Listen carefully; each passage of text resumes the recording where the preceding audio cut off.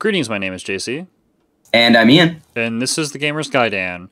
We decided that we would take some time to go over this week's State of Play from PlayStation. It's the third episode that they've released for this, and yeah, let's get into it.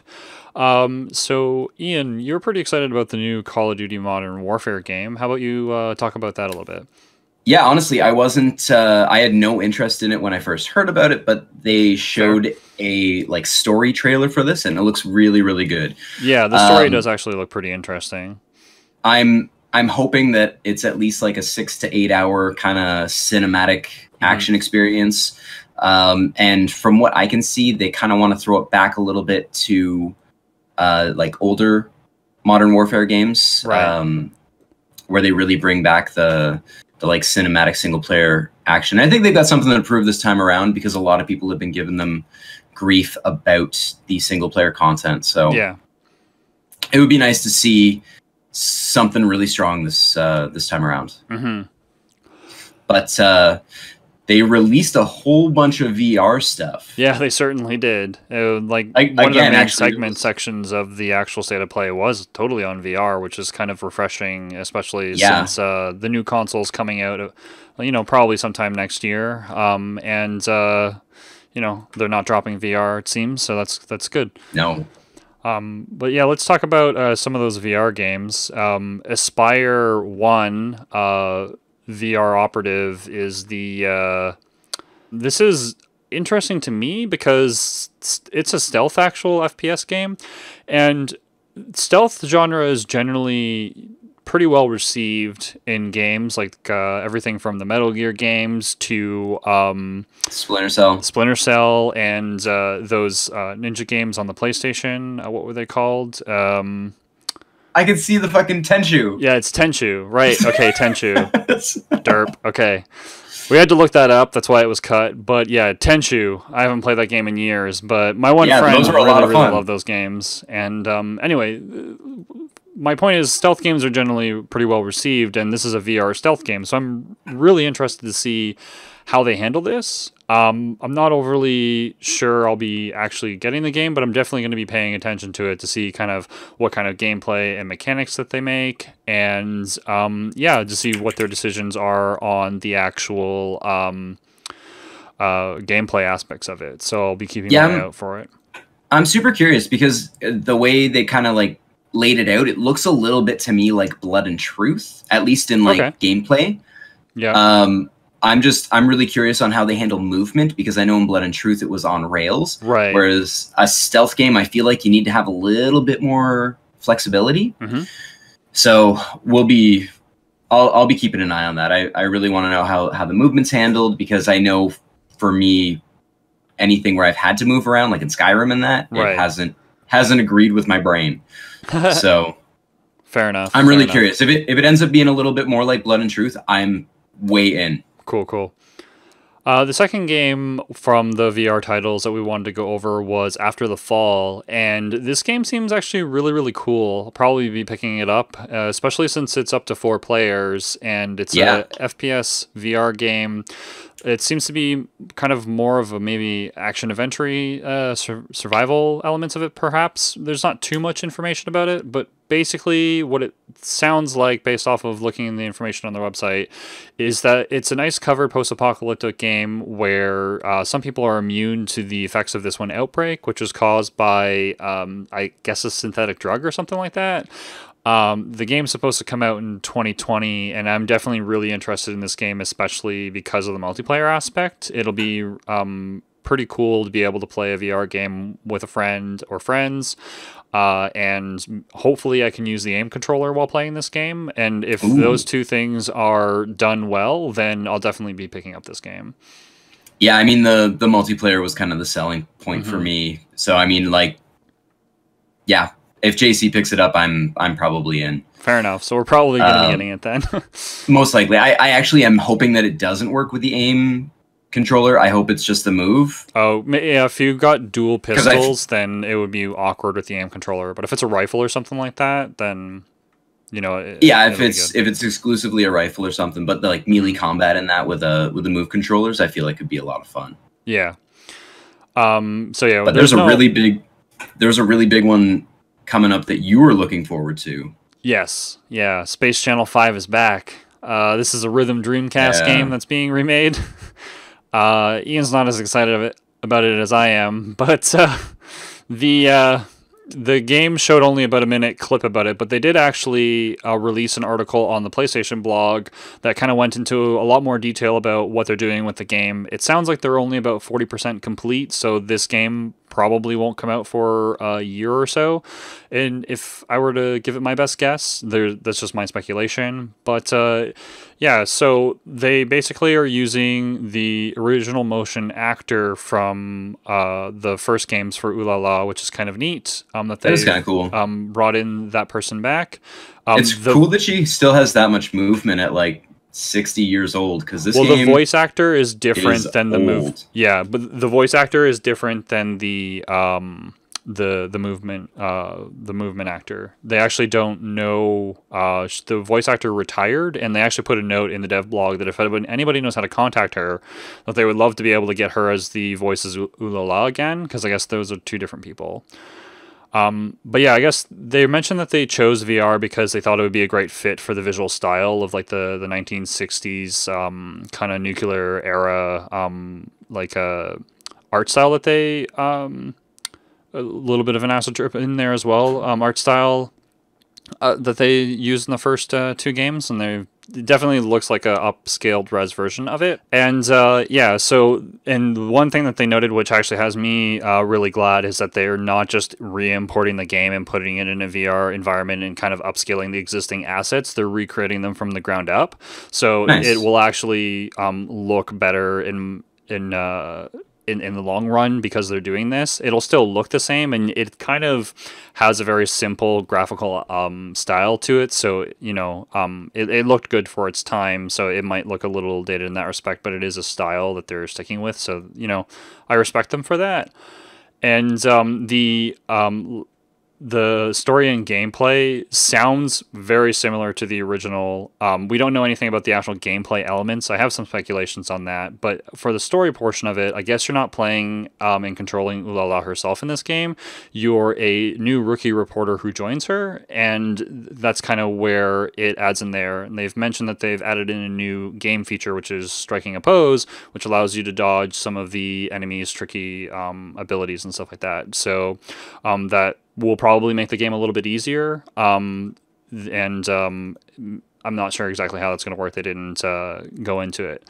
But based on the way that they moved in the video and how you can kind of move in some dance rhythm games that either use like a Wiimote or the Move controller, my guess is that you're probably going to be moving the Move controllers around to basically move your character's arms and stuff like that, or to different locations, and they'll probably do some body tracking to see if you're in the right location and stuff like that for a dodge and whatnot.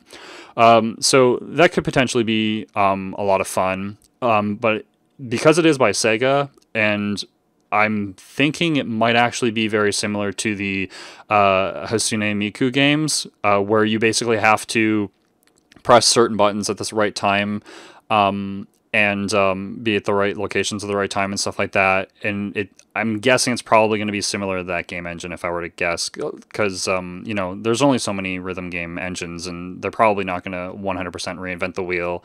And I will say the game isn't going to be as big of a hit as it potentially could be if they keep the exact same gameplay as the original Space Channel 5, which, if you've never played it before but you've played Parappa the Rapper, they're very similar games where you're just basically playing Simon. Buster Groove is another game that has the same type of game style as well for the PlayStation, which was pretty good for its time. But they're going to have a playable demo at PAX East, and I'm pretty excited to hear more information about this. And yeah, I hope that they get in touch with the original voice actor, or at least find a voice actress who has a very similar voice. And yeah, sign me up. I'm excited about it. No, nah. You're not? This is like 10 years too late. Yeah, this is, if they would have put something like this out 10 years ago, it would have been a big deal. But I feel like now it's just, it's going to be dated. It's going to feel dated. Potentially. I think it's really... I don't fully disagree with you, and I potentially think that it's going to be how they manage to handle the game engine with the dance aspects of it, and how well that's done is, I think, really going to make or break this game. And that's why the music is going to be like a retro 60s funk groove, I think, is what they said in the article. Yeah, or at least hinted at. It's gonna depend on how good the music actually is. Yes, yeah, for sure. That's gonna be a big factor. Yeah. So I guess we'll know at PAX East. So those are the VR games that we found interesting. There's a bunch more, but those are kind of the ones that like jumped out. The MediEvil game is a remake that's happening that I've talked about on the show before that I played at Fan Expo 2019, and they actually just released a demo of it, so I wanted to mention this for anybody who's kind of on the fence or interested in playing this game, who never played it originally or who did. And yeah, so from the looks of it, I haven't downloaded it yet, but it looks very similar to the demo that I played at Fan Expo this year. It's probably the same one. Well, I mean, I can't say for sure, but it's probably the footage that they showed in their video was basically different scenes of areas that were in the very intro of the game that were in the demo at Fan Expo. So it's probably like 80% the same thing. But it gives you a really good feel of what the game is going to be like. And if you like classic 3D platforming games, I think you'll really enjoy this game. And you unlock a helmet if you finish it. So yeah, and I'm really curious to know if that's going to be exclusive or if it's just like a helmet that you don't get until later. I don't actually remember the helmet being an item. I haven't really played this game since the early 2000s, so that's one of the other reasons why I'm excited about it. But it's coming October 25th, which is almost exactly a month from now. Yeah. So, it's coming out pretty soon, and so stay tuned for an eventual review for that, I guess, because I will definitely be getting that game. Ian, you wanted to talk a little bit about Civilization 6? Yeah, the hilarious part about this is we were discussing it kind of as we were like going through making notes about the whole thing. Yeah. And I mean, I'm so conflicted by this because Civilization Revolution on console was a lot of fun. Mm-hmm. And I feel the interface for Civ 6 will transfer over like wonderfully to console. Yeah. And it'll be a great place to play it. And like you can play it from the comfort of your couch instead of having to sit at your PC, which is awesome. But I am really put off by the fact that it's not a complete edition. Mm-hmm. It's a $60 release from what we've been able to find, and a $50 expansion bundle. So you're looking at $110 for which is interesting. 3-year-old game. Yeah, which is interesting because that's effectively the same price on Steam, which is another area that you can get it.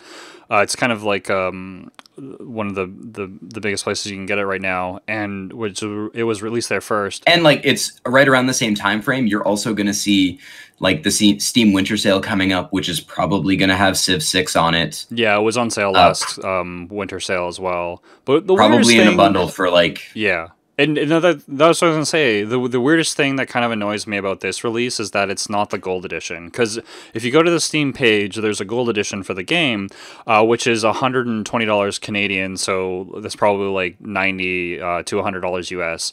And it has all the expansions and civilizations that have been released, all the DLC in one big bundle. And I don't understand why they're not just releasing this as a gold edition. If you want to play the game, regardless of what platform you want to play it on, you probably want to play it with the expansion. And if you don't think that you want to play with the expansion and you really enjoy the core game, eventually whenever you get to the expansion, you're going to be like, oh man, I wish I was playing the expansion for these last 100 hours because the gameplay is so much better. Yeah. Just trust me, like their expansion packs are very, very good. They make the game a lot better.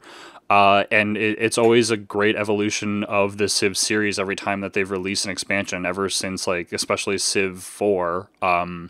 And yeah, so I'm flabbergasted that they're like, even if they were to charge $110, which there's a lot of contention on like whether it should be that expensive because it's so old.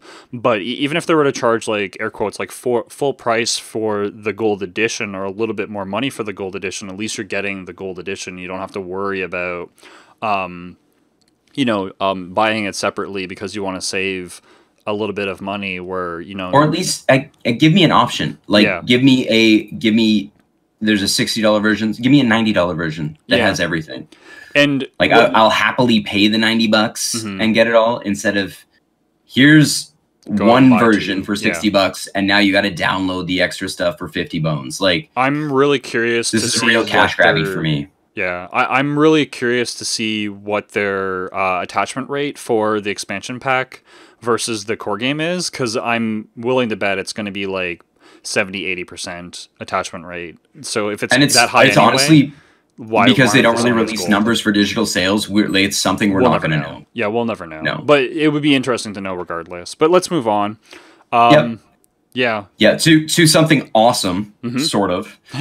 We get an exclusive pro bundle for Death Stranding. Yep. Which I love how hard Sony is backing this game, because it's either going to be like some kind of timeless piece of art, or it's going to be a hot piece of garbage.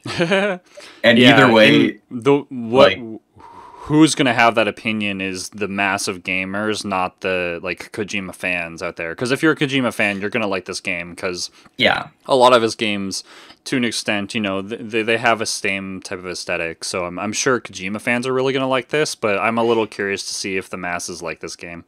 Especially with how hard they're pushing it. He has a lot of similar beats, but at the same time, he's always kind of had somebody kind of like reining him in a little bit.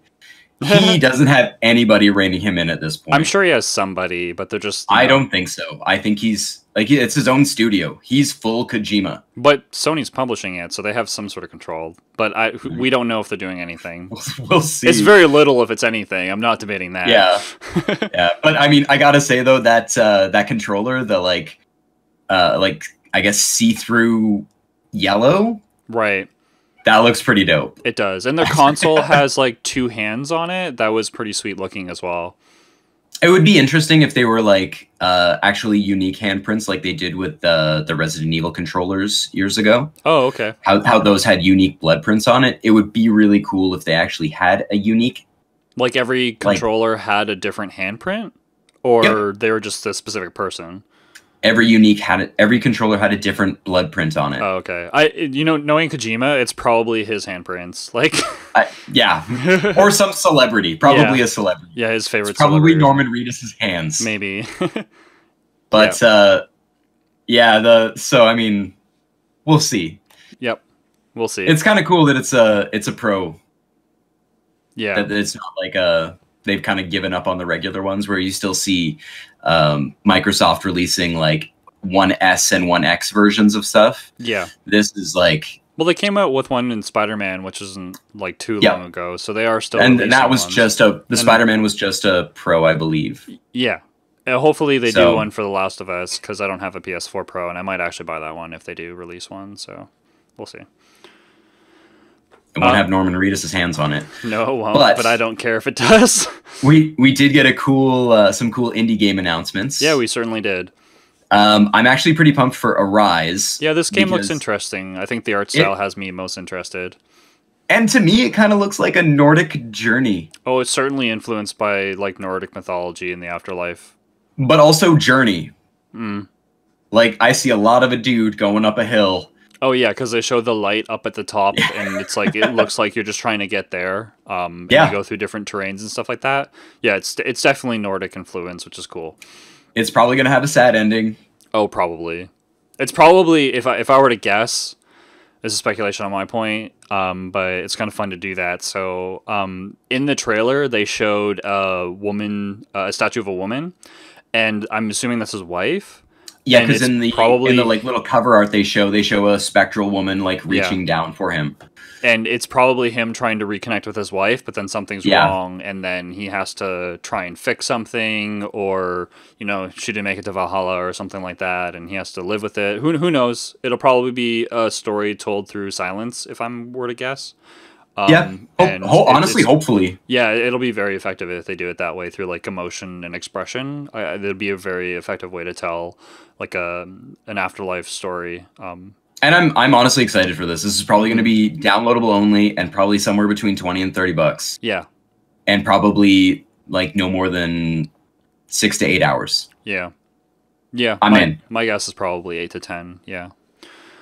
And we have another notice from a game that I'm slightly excited for, mainly because of the company that's making it, but I don't know if I'm going to enjoy it as much as the previous game. I'm super excited for this. But After Party from Night School Studios, I think this game will really make or break it for me, depending on its comedy. If the comedy is good, I think that the game will be great. But if the comedy falls flat, I don't know if I'll enjoy it as much. And the reason why I say that is because in the dialogue, you could see that they were trying to be kind of like witty and comical a little bit.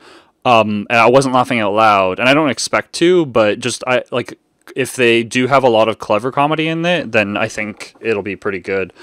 But yeah, so I think that the graphical style is really interesting because it reminds me of a blend between what they did with Oxenfree in that game engine, but they kind of reskinned it with something that sort of looks like Grim Fandango, which is kind of interesting choice because, yeah, Grim Fandango has to do with death, and this is a game that takes place in hell.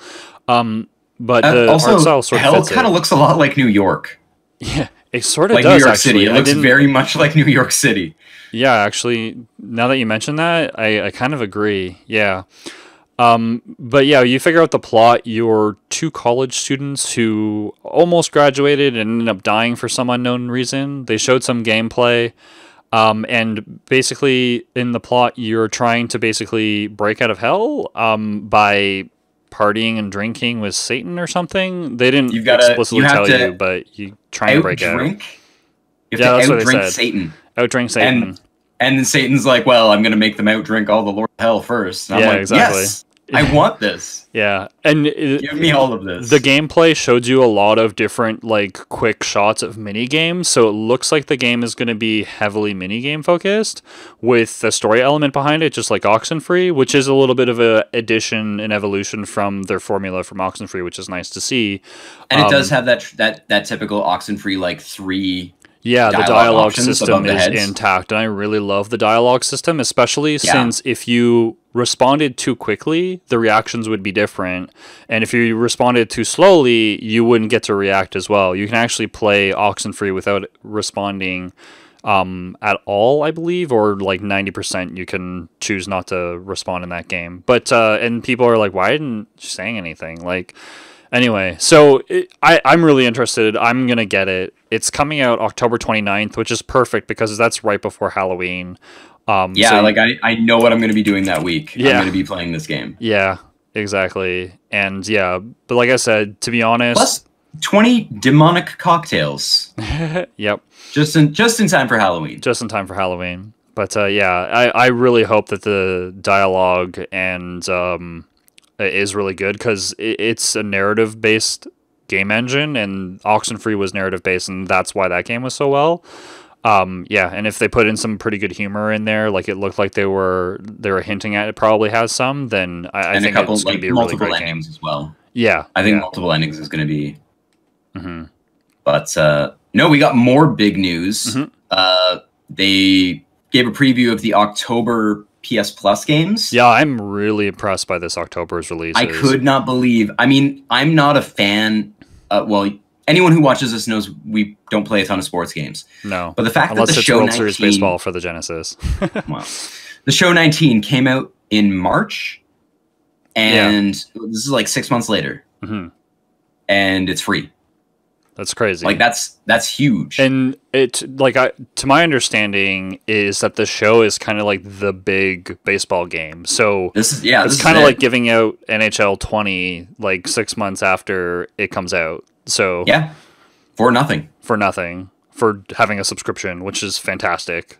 Yeah, that's like I'm gonna add it to my library. I probably won't download it or ever play it, but it's awesome. Like that's amazing that they would actually just hand that out Yeah. Also, The Last of Us Remastered, which, I mean, I can see why they did it. Yeah. I actually already have this. Whenever I bought my PS4, it came with The Last of Us Remastered.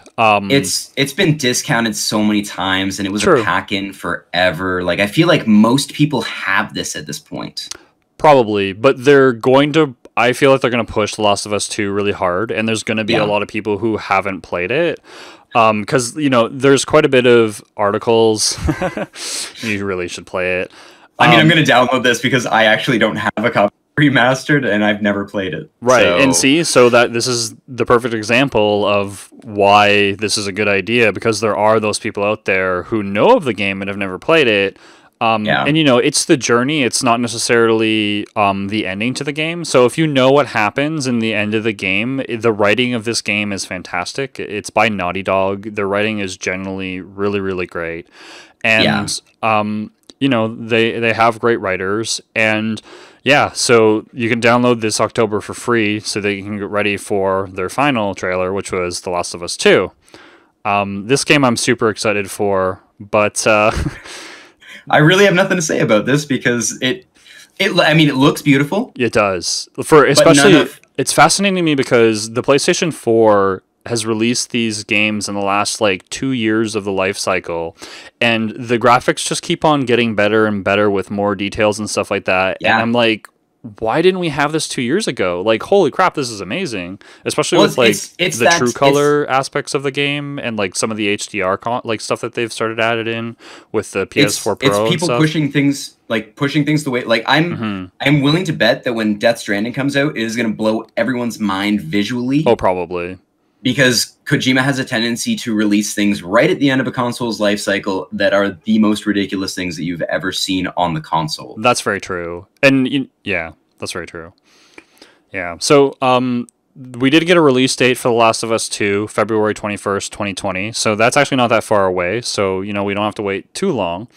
And it's a good time to release something like this too, because it won't be standing up against too much. I think quite a few games.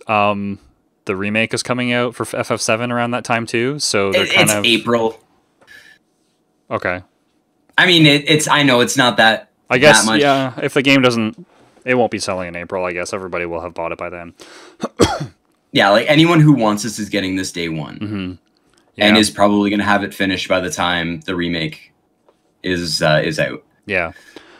But I kind of wanted to go into the trailer because this is a little bit of a gripe. And if you haven't watched the trailer, then go watch and come back.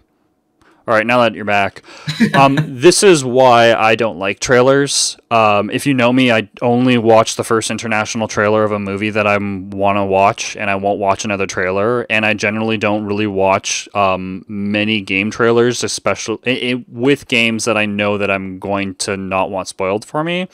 And this is a perfect example because they obviously killed Dina, and that's a major plot element.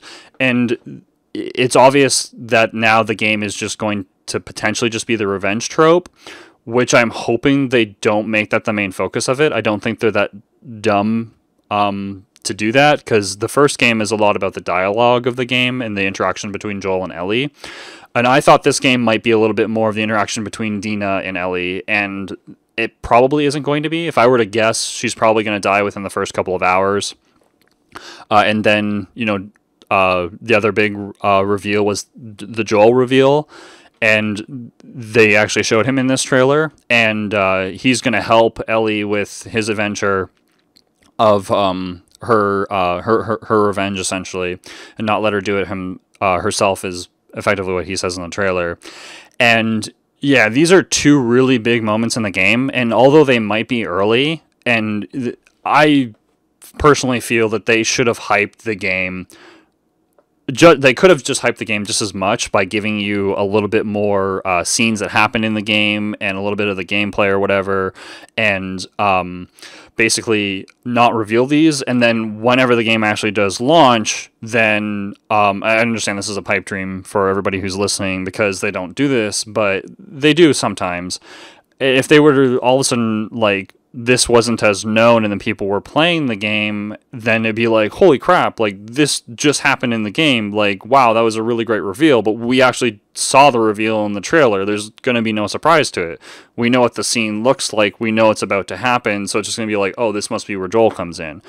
Or, I mean, it could just be a huge bait and switch because people have been getting but Naughty Dog hasn't really been known as people who do that. So that's why I'm kind of speculating in this manner. Yeah, but I mean, we'll see. Like, we will. It's the last Avengers movie we knew absolutely nothing about, even though we saw like 30 trailers before its release. We didn't. Like, we didn't. Yeah. I mean, yes, but the movie was drastically different from what they showed us. Yeah, that's so true. I'm hopeful that maybe a lot of this stuff is maybe nothing. It probably isn't, though. But, you know, we'll wait. We'll see. It's, like I said, it's coming out February 21st. And having said all that and my annoyance with the trailer, it still was a great trailer. It got me pumped for the game. I cannot wait for it.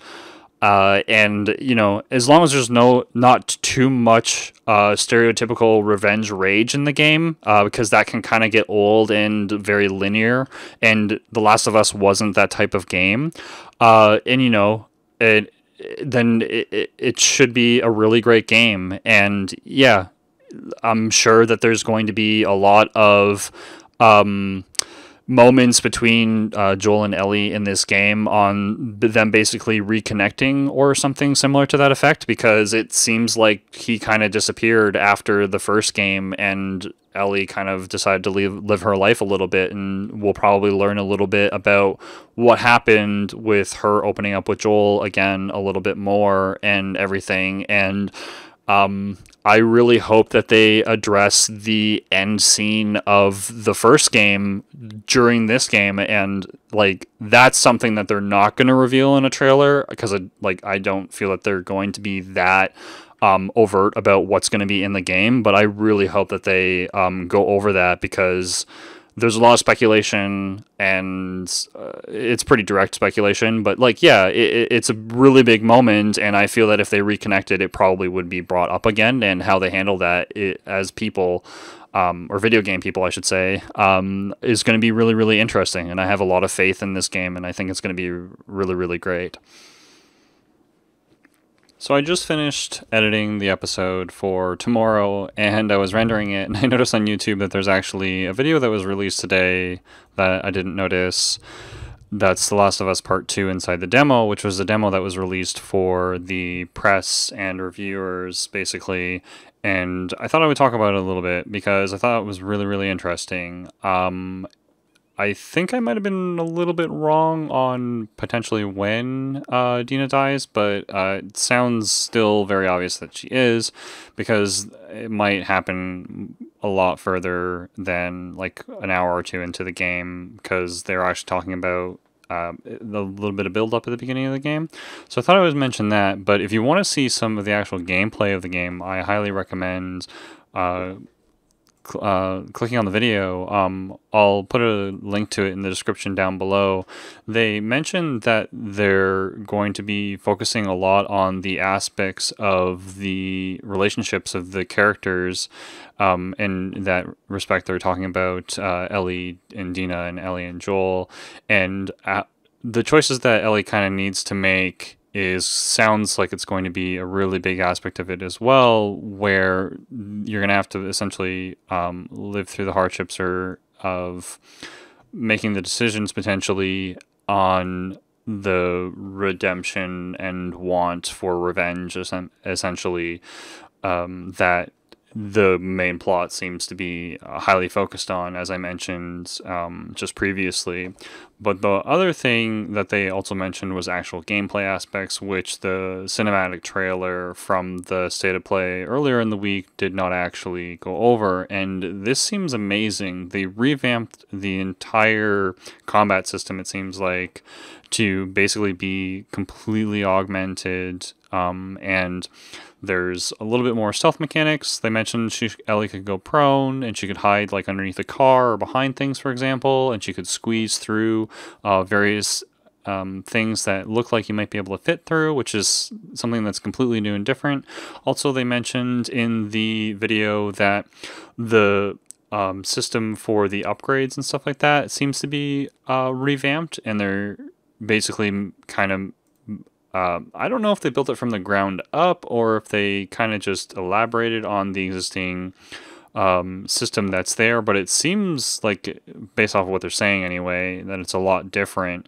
Yeah, this seems really, really cool. There's new enemies, and another big thing of the aspect of it that I think will really help bring the humanity of the entire situation, especially since it's based off of a revenge plot, and this will only help with its writing, that the enemies are going to be named, and the AI will basically call out to their other friends saying like, oh, they got like Sammy, and like she's dead, like we need to get this character that's attacking us and stuff like that, and naming them for example, and that's really inspiring and neat, because I don't think I can recall a game that's actually done that before.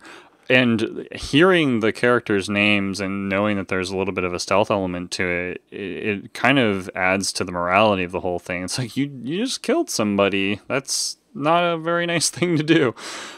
So yeah, it's really interesting. It's an extra like 10 minutes of your time, and it sounds like they're, taking it to the next level, so to speak. And, they released The Last of Us Part 1 at the end of the PlayStation 3's life cycle and pushed it to the limits, and it's now the ending of the PlayStation 4's life cycle, and it looks like they're pushing the game system to its limits, and it's definitely... I feel like this is going to be another one of those swan song games. I'm super excited. I saw the video. I needed to stop the edit and add this in and talk about it a little bit, because this game's going to be freaking awesome. Anyway, continuing on with the video.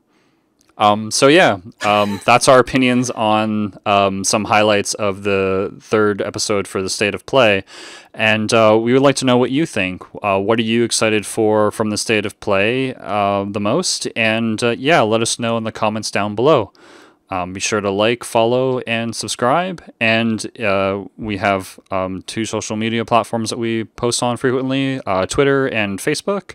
If you want to know what we're doing from time to time, we do post other stuff outside of the actual show itself. And yeah. Like this. Exactly. So stay tuned, and we'll see you in the next episode.